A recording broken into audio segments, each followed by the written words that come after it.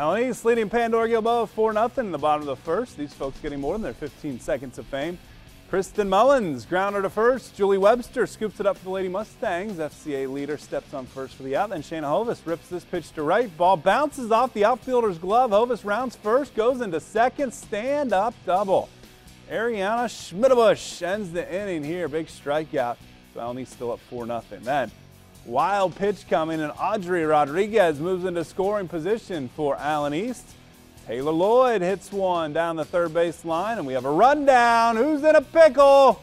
Rodriguez caught between second and third. Eventually, they throw to third. It gets away. Rodriguez safely at third. Lloyd is at second. Alexis McClure then comes to the plate. Hard grounder gets through. 2 runs in. Allen East up 7-0 top 2, and the Mustangs get a couple wins, 12-1 and 14-0.